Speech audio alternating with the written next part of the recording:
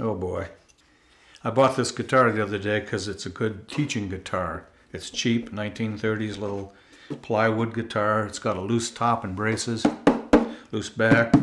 The neck's going to come off. So I use these for teaching on. And now I'm going to teach how to fix the broken peghead. I'll get a chance to show you a pretty complicated break. There's a lot happening here where the pieces of wood have to go back together like this. Right now I'm going to get some little tools and pick out all the dirt and get all the pieces and shards of wood lined up so it'll work for me.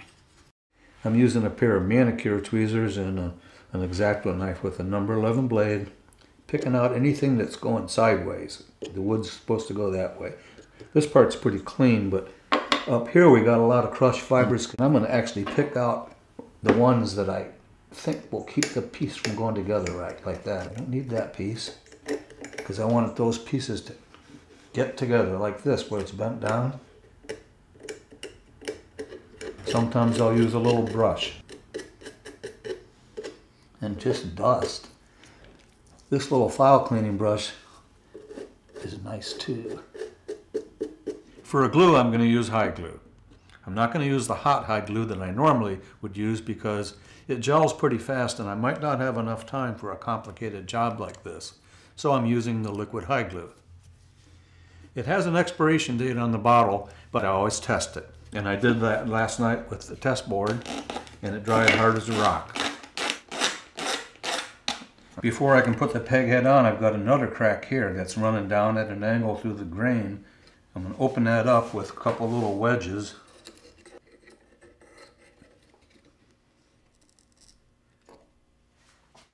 I've got some hot glue here. I just keep it in the glue pot to get it warm.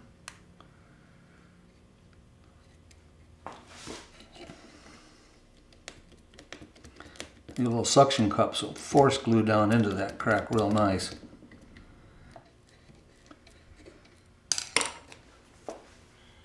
This is just hot water.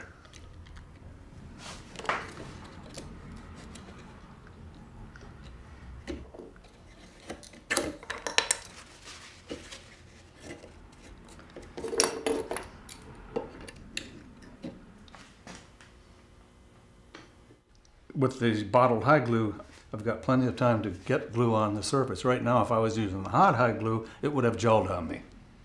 I would have to start all over again.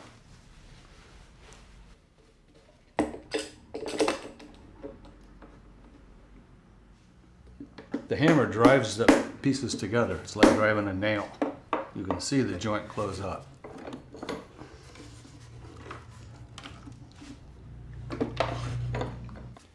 I'm cleaning all the glue off and I'm washing out the part where the wood's missing so whatever I stick in there later will have cleaner surface to stick to. May get to play this guitar after all.